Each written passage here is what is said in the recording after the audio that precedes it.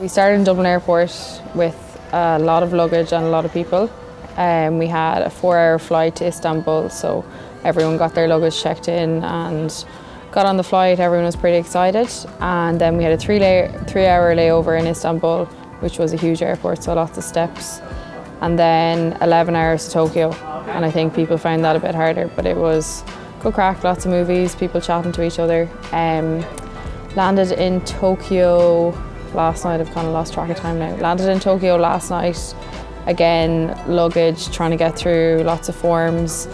Everyone very jet lagged, and got the luggage on the train or the van, and then arrived in the hotel. And I think everyone just kind of zonked after that. But it was good. We got through it.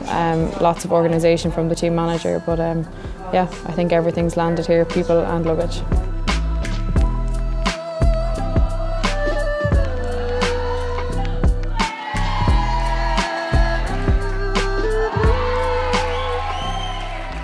I was rooming with Nicola, so I was on my best behaviour, and I think we were both awake from like 5, so got up, got going, breakfast, and then we walked to the train station, which was really close, and it was kind of cool to see, you know, the people around and just how they function. They're very clean cut and very, you know, by the book. I think we went through a few stalls we weren't meant to in the train station. They weren't happy with us.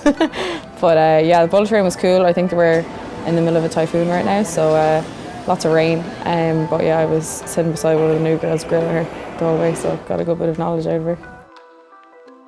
I think everyone's happy to kind of have a base now, and just, I think people might have naps in the evening and stuff. No one's really said they're too exhausted yet, but I'm sure will kind of hit us in the evening time, and I think we probably need to stay awake so we get a full night tonight.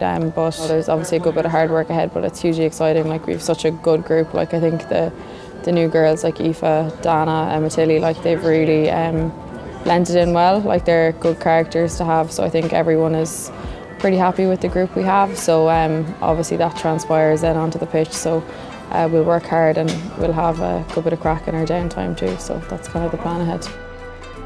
I want to give sushi a go, definitely. I didn't think, like, I've seen it in Circle K and stuff at home, but I didn't really pick it up there. So I'll give it a go when I'm here.